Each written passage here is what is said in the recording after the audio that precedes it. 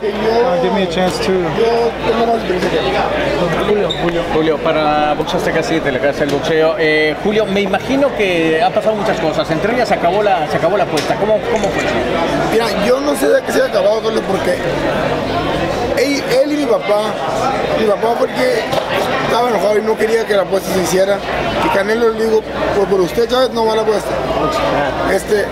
Yo, la apuesta había sido de palabra, y aquí en el país de los Estados Unidos vale una firma, ¿no? Entonces, yo creo que tiene que hacerse esto con algún beneficio hacia algo.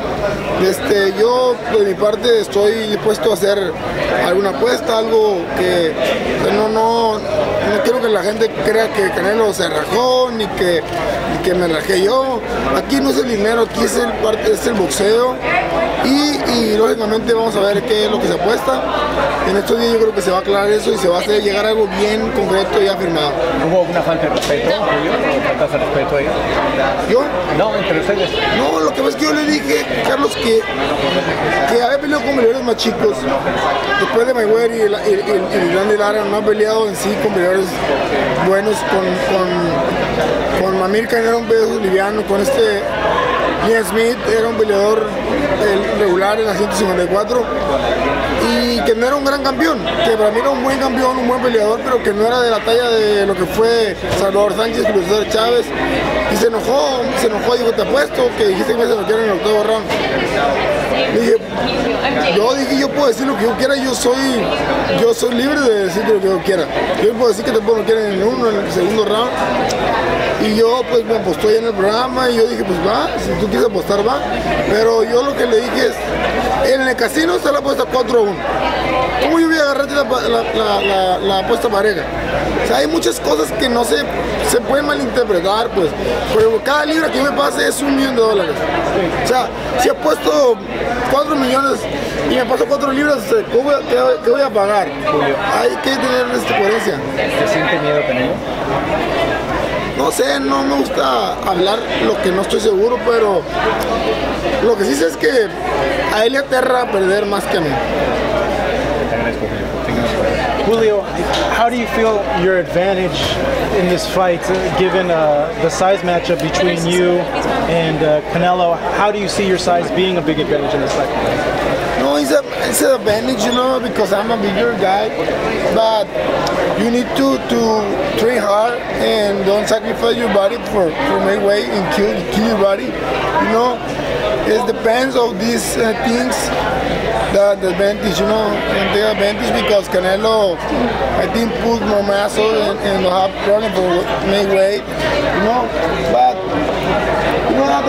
at the end of the day, I think the most important thing is train hard, do a good strategy, and doing my best in the ring.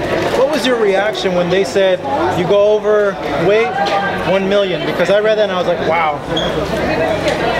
Well, my reaction is like, I want to fight him, I don't care what happened. The only thing don't can put in the contrary other guy to stay in the ring with him. I was talking to other people and I was thinking, would you maybe sacrifice $1 million, $2 million, go overweight so that you're comfortable in the ring? Is that something you even think about at all? No, I'm professional. Yeah. I'm able. Looking at the negotiations that are ongoing with Golovkin, what do you make of the deal that he presented to Golovkin? I don't know nothing about that, It was a flat fee, flat 15 million here. Okay, take it or leave it. It's not good. Yeah, you think he's avoiding him? Yes. Yeah. He's trying to not fight him. Yeah. Estamos aquí con Julio César Chávez, carnalito. ¿Cómo va esta pelea? ¿Es la pelea más grande que has tenido o cómo es? Sí, una pelea grande, importante. Pelea con el Canelo, toda la gente la quería ver y qué bueno que se dio. ¿Por qué te tenemos que creer? Porque ahora sí te vas a preparar bien. Vas a echar huevos, verdura pescado, ¿qué onda? No es creerme, ¿no? Yo creo que tengo ya 14 años peleando, tengo 50 ganadas, 2 perdidas. Así que creo que se me ha criticado mucho por las 2 perdidas que tuve, pero pues no se me han alabado las 50 victorias. Así que nada más es retomar el camino, prepararme bien, como cuando lo hice cuando le gané a Mafeo, cuando le gané a Andy Lee, cuando tuve maravilla en los Evo Round, cuando le gané a Smith aquí en Los Ángeles. Y pues ahora con la experiencia que tengo, yo creo que va a ser muy importante para ganar la pelea. ¿Knockout o decisión? Knockout. Knockout. Órale, What's your dad told you advice-wise about beating him? What did your dad tell you about how to beat Canelo?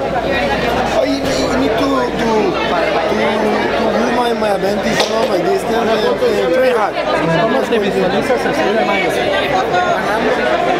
Ganando la pelea.